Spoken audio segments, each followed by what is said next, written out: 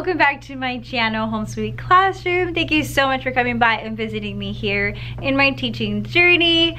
If you are new to my channel, my name is Maritza and I'm a second grade teacher. I teach overseas serving military children, and I thought I'd share with you guys a vlog on this week's happenings and everything that's going on. So if you want to hear what is going on in second grade in my classroom, stay tuned. Hey guys, so this week has been truly really busy. I've tried to vlog like every day, like my weekly vlog, and that's just been very unsuccessful. Every day it's just been really busy. I've been planning with the third grade teacher, and we've been doing so great after school. We planned together, and it's just been really busy. So I thought I'd share with you. I got this idea from another teacher vlogger, amazing teacher, and I was like, that is so great. That's a great idea. So I thought I'd share with you the things that are happening this week in my classroom and just touch base with you guys. Some personal things are also happening outside of the classroom in my life. And if you have been following me, you know that I will be moving soon.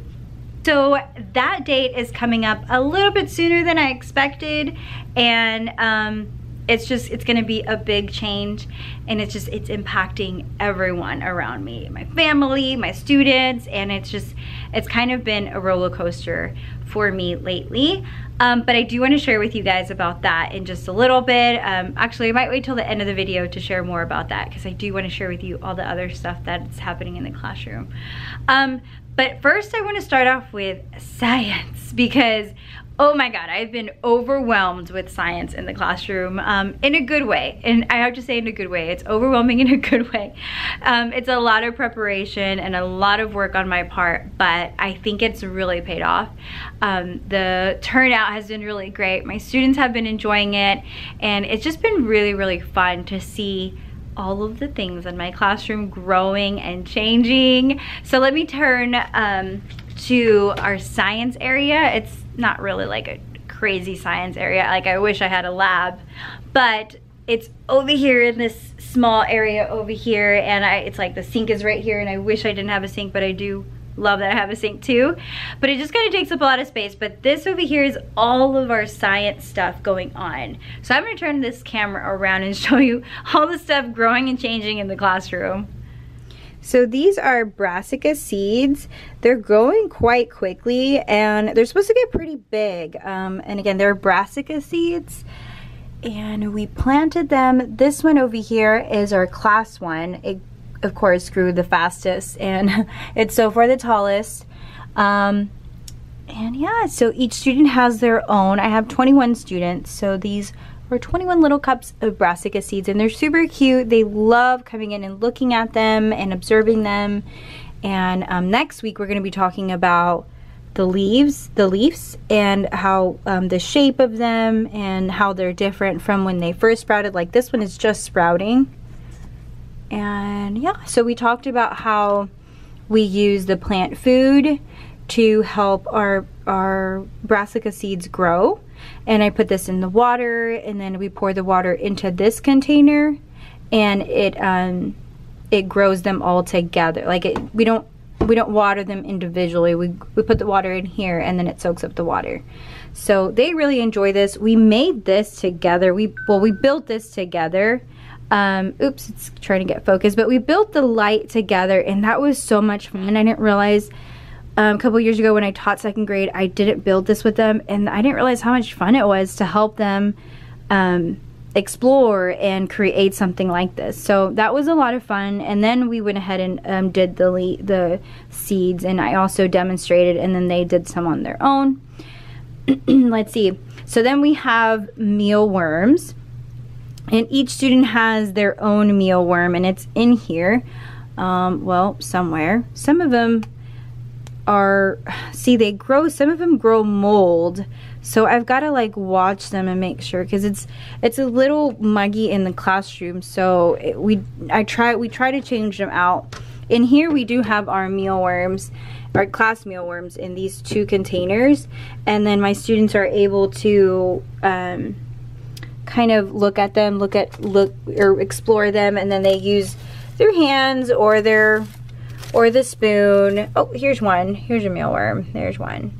And then they grow into beetles. So we're looking at the whole cycle, and then I have it here. So we've got the mealworm stages into growing into from the eggs to the larva, and then the pupa, and then the adult beetle. So it kind of, they've seen all of these stages. And then as you can see down here, we have the milkweed bugs.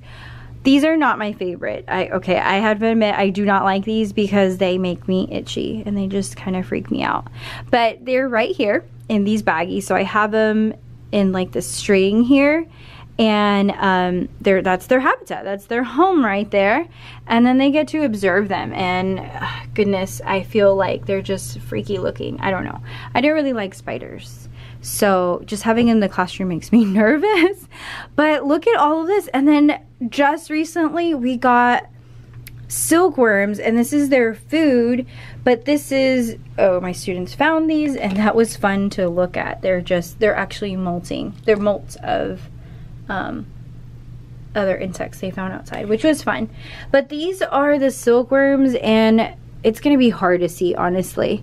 They're little tiny eggs right now, and they're really hard to see, but I wish I could get a better view. But they're really tiny, and we have to put these into this big old box and then put egg cartons around it. And I wish we had mulberry leaves, but we don't, so I have to use this, the silkworm chow. So I have to follow the directions and look at it on how to make it their food and then put it in there. So we've got a lot going on. So we've got the brassica seeds, the mealworms, the milkweed bugs, they're individual silkworms. We have the milkweed, they're individual mealworms, and then the silkworms, and then we also are going to have butterflies. So guys, I feel like overwhelmed with insects, and it's just like a lot, insects and plants, but it's so much fun to do as well. So I've got like a lot going on over there. So as you can see, we have like a very, very busy science afternoons. It's been a lot of fun. So if you ever get your hands on science using FOSS, I would surely like advise you to take advantage of it, teach as much as you can of it, take care of those bugs, and use as much of it as you can, because it is so much fun. And especially like just seeing their recordings and their journals. I do have like our class journal, and we use it as a class, like I model, and then they just get the hang of it so quickly. It's really, really nice to be able to see that progress and see the insects growing and changing, the plants growing and changing, and then we'll get into earth science. So it's so busy, but really cool. So I'll move on from science because as you can see, I'm really enjoying it. But a lot has been going on. Like today we made monsters. We had expanding. We were doing expanded form of using 2-digit numbers in expanding form, and we did expanding monsters. There was a template on TPT, but I didn't want to pay for it, so I went ahead and made a template, and I'm like, oh man, I hope my monsters came out okay. But so I did these. They were supposed to write the number. I asked them to pick a number between 20 and 99, and just to give them a challenge, because a lot of them would want to pick like 22 or like 12. So I wanted them to pick a number that was a little bit more challenging. So this is one of the expanding. So they wrote the number, then they modeled it, and then they wrote the 10s and the 1s, and then an addition sentence. And this one says 7 plus 9. It shouldn't say 7 plus 9. So here's another one they've made. I thought this one was really cute. It's winking, she said. And then here's this one. It has a mustache. These are my favorite. They reminded him of the Gold Noodles, little monsters. So these are adorable. Put the feet at the bottom. Some of them did, some of them didn't. This one has teeth.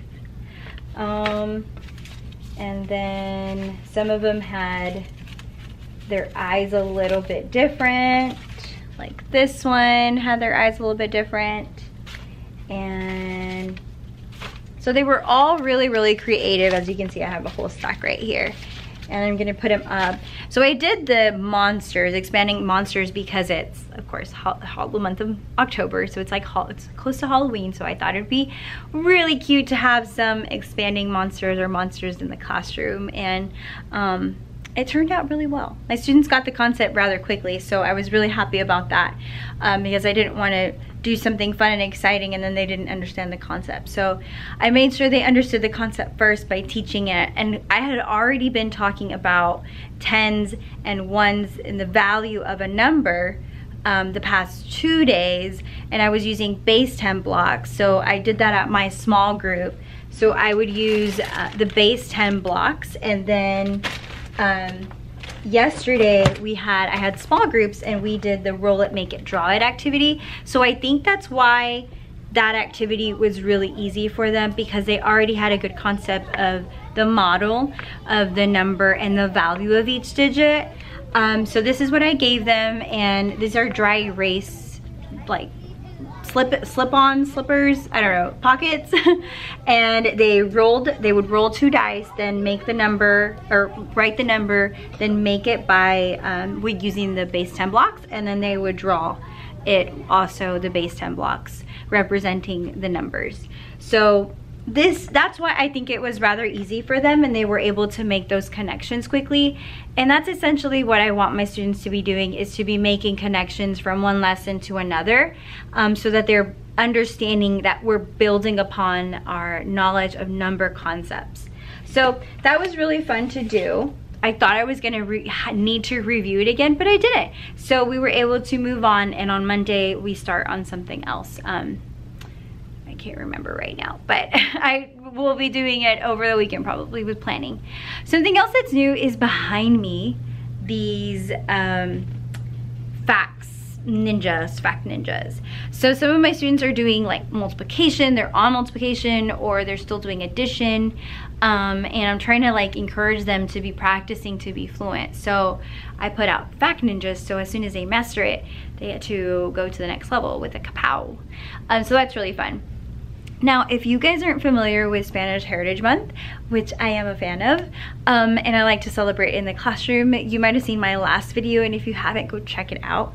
But I talked about Spanish Heritage Month, and I talked about the involvement in the classroom, that you can incorporate different ways, culture in the classroom, with using Spanish Heritage Month. So today we did a read aloud for using it was a read aloud about piñatas, and that was a lot of fun, because next week a parent is going to make a piñata, so she's going to bring it in, and I thought I'd relate it with a book. So we did that this morning. But if you haven't gone to see my other video on different books on Spanish Heritage Month, go check it out. It's a lot of fun. And then yesterday we read, or we saw a short documentary on Roberto Clemente, and it made a lot of connection to my students, because some of them play in a baseball team. So they had a lot of fun watching it, and just they were really excited about it, because it's something that they're passionate about too. So I showed that video, and I wanted to do something with it, but it just didn't allow enough time. But I did see a really great activity on Teachers Pay Teachers that had to do with as a group activity. You give them a paper, and I'll show you a picture here if you want to see what it looks like and may be interested in it. And I love it because it's actually a resource that can be used from 2nd all the way to 12th grade. So if you buy it and maybe next year you know that you're not going to be teaching the same grade level, you can still use this resource, and it's good for many grade levels. But anyway, it's you give each student a page, and then you put them together as a group, and it's as a group they collaborate to put the puzzle together, and it makes this big collage or mural, and you can like hang it anywhere, in the front of the school, in the hallway, in your classroom, and it just like creates this nice environment that you're building upon, that you're celebrating other cultures and recognizing the Spanish Heritage Month. But in addition to that, I talked about as well in that last video about how I incorporated it into my classroom that has to relate to my students. So I asked my students to research their own heritage and their own culture, and just to show them that we're all different. So I hung up I hung those up back here. So I thought I'd show you guys what they look like, and if I can get it at a good angle. So my students had their heritage, they researched their heritage and wrote it on paper. So that was a lot of fun. I enjoyed reading them, and I want to make time for them to present it. I use my microphone. It's so much fun. If you don't have a microphone, guys, I strongly encourage you to get a microphone for your classroom or two. It's a lot of fun, and let me grab it because I do want to show you. So this is the microphone, and every time my students get a chance to talk on it, I give them the microphone, or get a chance to talk, to speak into the class. I give them the microphone, and they're able to share, and it kind of just puts a spotlight on them. That's the purpose in it, and calls the attention to them. So I want to make time for my students to share their heritage background, but a lot of them did share like, oh, I didn't know I was this, and I was part Irish, or I was part or I'm all-American. So it was really fun for them as a family project to research their background and their culture and just who they really are and how it relates to the Spanish Heritage Month and the things that the Latinos do, and bringing that to the classroom. So we still have a couple more days to celebrate that. You have until October 15th to incorporate it and talk about it until October 15th is the last day. But so that's what we'll be doing. We'll be doing the piñata on Wednesday of next week, and then that will be the last of it. Next week we do have a field trip, but I won't talk about that until my next vlog. What else happened this week? I'm trying to think of all the other stuff that is happening in the classroom. So something else that we did that was exciting, and I'm gonna go back to math, was that so I was telling you that we were learning about even and odd numbers and how I'm incorporating that into, well, it's just part of like the unit. It's number concepts was what they're actually learning. And so before we went into place value, I talked about even and odd numbers and the patterns, and something we did that was just truly a lot of fun, and they were just really excited to be able to express their personalities through this activity, was the even, Steven, odd, Todd. So I did an activity where I gave the lesson first, and then I gave them their name printed out on a piece of paper, and I have it actually back here. I gave them their names printed out, and they were supposed to get their name and circle their circle pairs in their name. And then I asked them to stop, and then I asked them to stand up if they were while they were circling, we talked about what is a pair, and when it's not a pair, then what does it stand for, how many are left over, and so on. So then while they were circling, when they were all done, I asked them to stand up if they were an even number, because we had already reviewed this concept the day before. So it was like an extension, it was a day 2 extension is what it was. So then once they circled their pairs and looked at if they had one left over or not, then they realized, oh, I'm even or I'm odd. This is even or odd. So then I called them out and I said, if you're even, stand up. So I've had all the evens stand up, and they were like, oh, I'm even. And then I called for all the odd students to stand up, and then they stood up, and the even sat down. So it really gave them a good concept of, oh, there's a pair or there's not a pair. And then of course I could see those students who really did not understand it, and those are the students I worked with at a small group.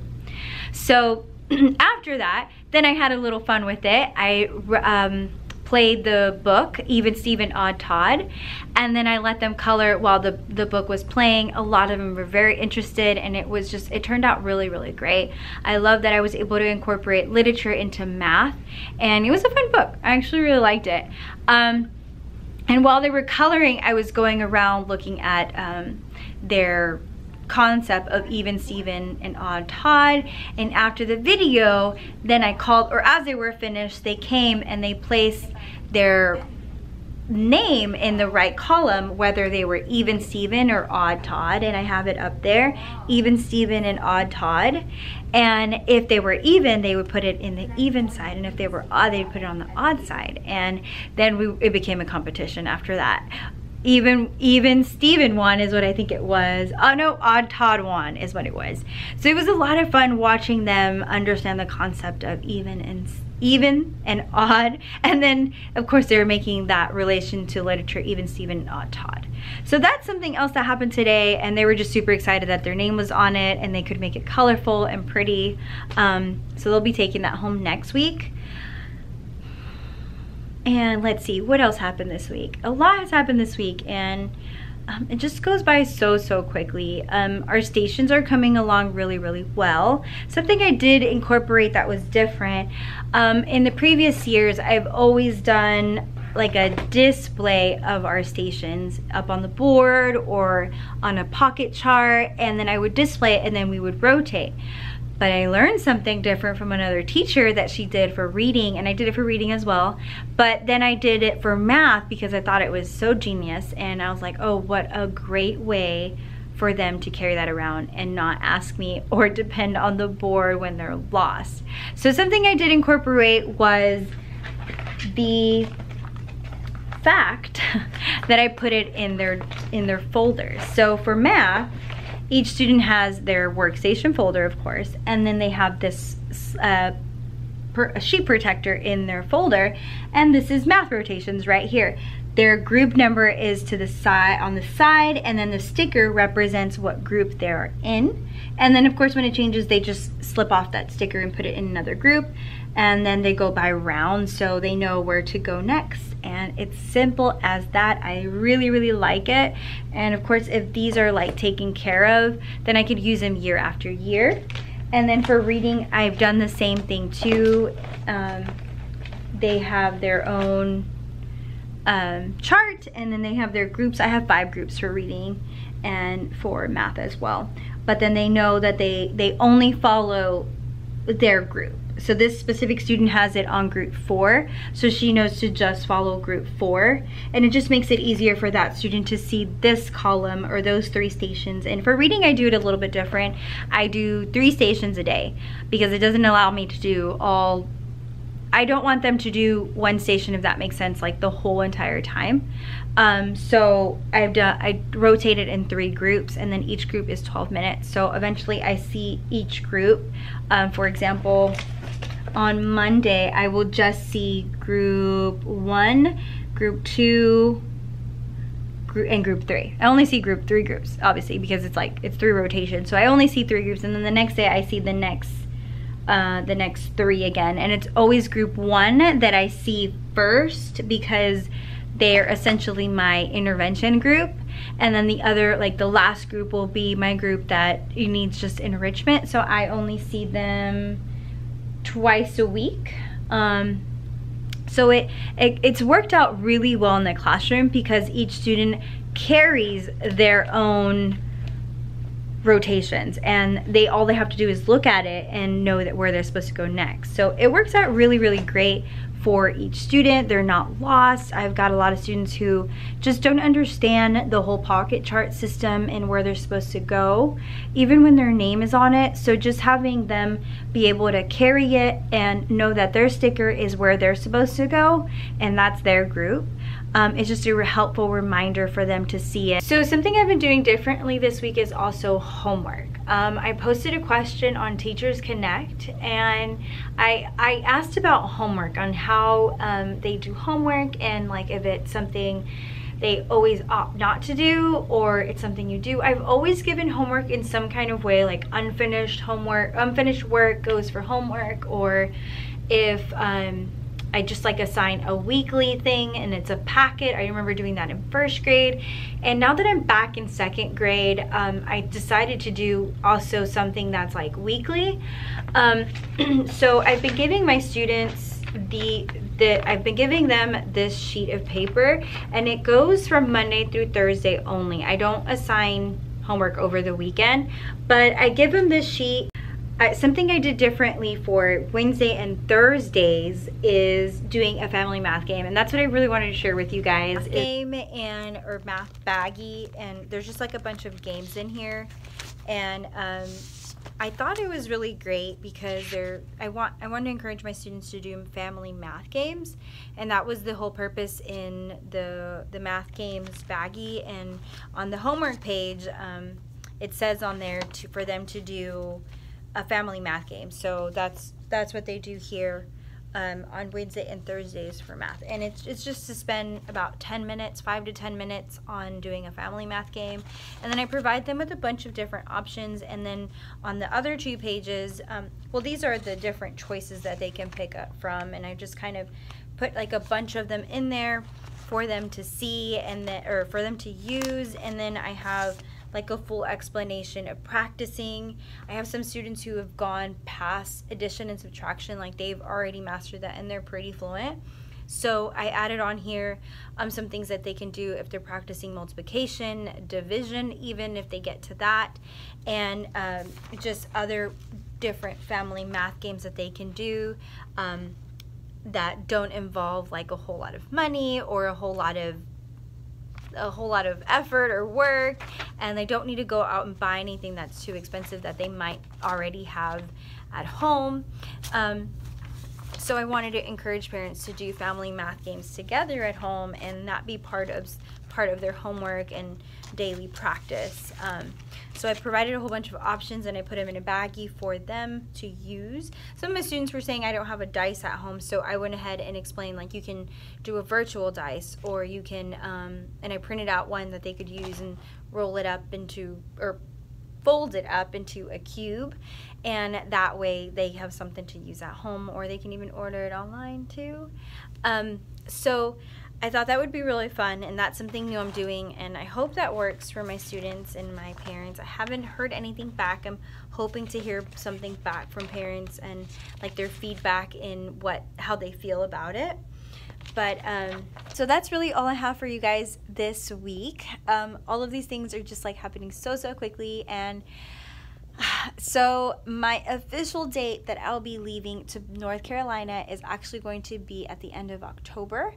So my vlogging channel might change a little bit, and I don't know in what way, but I'm hoping to make that announcement later and just kind of seeing where it takes me. So I'll be moving to North Carolina sooner than anticipated, sooner than my family is, and I'll be heading out there at the end of the month. So some things are to come to change, and I told my students today, and guys, like tears were coming out, and it was a crazy mess. I was really sad. Like, it was just really hard on my class and for me. They're only 2nd grade. They're only like 7-8 years old, so it's really hard for them to like deal with these changes.